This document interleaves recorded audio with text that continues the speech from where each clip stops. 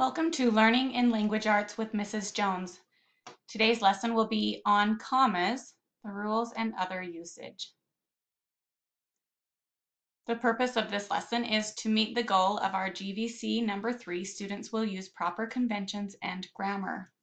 After today's lesson, you will be able to identify the 6 rules of comma usage, edit sentences for comma usage, and use commas correctly in a written sentence. So why do we use commas? A comma marks a slight break between different parts of a sentence. Used properly, commas make the meaning of sentences clear. Just like in this picture, at first we have "let's eat grandma," and grandma says, "What?" If we put the comma there, it changes the entire meaning of the sentence. Let's eat, grandma. So remember, punctuation saves lives. All right. Comma rules. There is no limit on how many commas you can use in a sentence as long as each comma is following a rule. Commas are only wrong when a rule is broken or when they are applied incorrectly. There are 6 basic rules for comma usage that we will talk about in our lesson today. When using these 6 rules, you cannot go wrong with a comma usage. So the first is for compound sentences. Second rule is for opening phrases and clauses. Third is for making non-essentials. Fourth is miscellaneous information. Fifth is adjectives that coordinate. And sixth is a series or a list. You can see that this has made the word commas. So we've used a little bit of alliteration to help us to remember what the 6 rules are. So let's start with rule number 1. Rule number 1 is the C in commas. It is to use a comma with a conjunction to make a compound sentence. When creating a compound sentence, the comma always comes before the conjunction. It would actually go where the period was in the first simple sentence being used. And there are 7 coordinating conjunctions that we use, and we call them fanboys. They are for, and, nor, but, or, yet, and so. So here's an example of this, of common usage in a compound sentence. We have David is talking, but no one is listening. You can see that the comma comes before the conjunction. We have 2 independent clauses, David is talking and no one is listening. In our second example, we have Sally sang, comma, and Louisa danced. So Sally sang is the first independent clause. The second independent clause is Louisa danced. So pause and practice on your notes and practice page. Rule number 2. The O in commas is for using a comma to set off opening words, phrases, and clauses from the sentence. An interjection is followed by a comma if placed at the beginning of a sentence. And when a sentence begins with a prepositional phrase or dependent clause, a comma is always needed before the independent clause or after the opening phrase. So here's a couple examples. We have the interjection, whoa, with a comma, that was a crazy fly ball. Or we have the prepositional phrase, after the storm was over, comma, we went home. So that was a crazy fly ball and we went home are the dependent clauses. Whoa is the interjection. After the storm was over is a prepositional phrase. We also have in 1516, comma, soldiers were hired as mercenaries. The dependent clause in 1516 comes at the beginning, so we get the comma before the independent clause. So pause and practice on your page. Rule number 3, the M, is to use commas to make non-essential clauses and phrases set aside. So a non-essential is a word or phrase that can be taken out of the sentence and not change the meaning.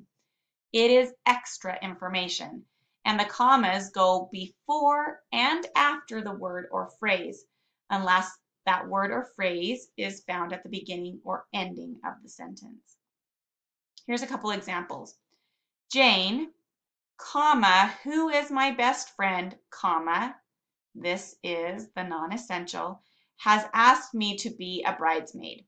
So we can take this out and it would say Jane has asked me to be a bridesmaid. The non-essential or extra information is who is my best friend. The comma comes before and after.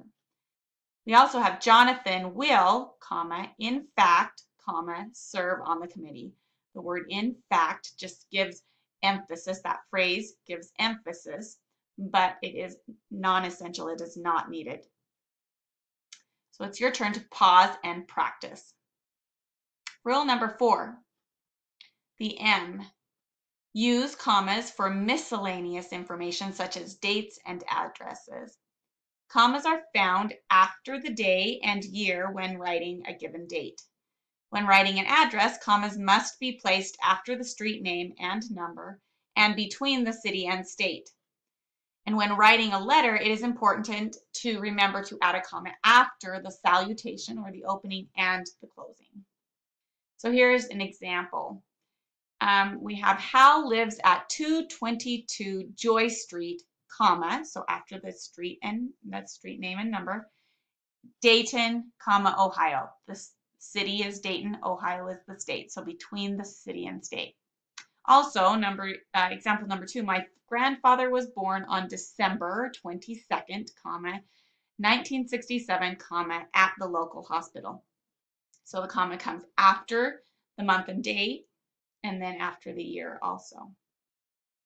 So pause and practice. Rule number 5, the A. Use commas with adjectives that coordinate. Coordinating adjectives are adjectives that describe the same noun and are equal in importance. You need to ask yourself the following questions to determine if adjectives are coordinating adjectives and therefore should have a comma between them. So first, does the sentence make sense if and is added between the adjectives? And also, does the sentence make sense if the adjectives are reversed? So let's take a look at some examples. We have nice and kind man would be nice, comma, kind man. So both adjectives describe man and they have equal importance. We have the black and mean cat, black, mean cat. Okay, so black and cat, mean are both describing the cat. Here's a non-example to let you know how it wouldn't work. We can't say red brick house. We couldn't say the red and brick house because red is actually describing the brick, which is describing the house. So this is an adverb which describes the adjective.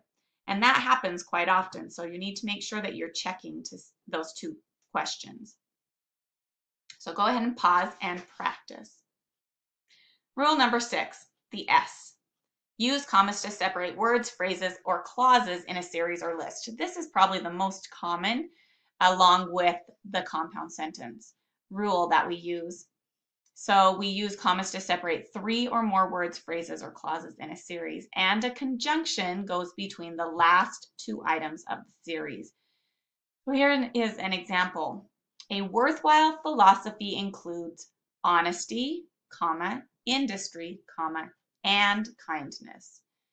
So the list is honesty, industry, and kindness. We put the and before the third or final.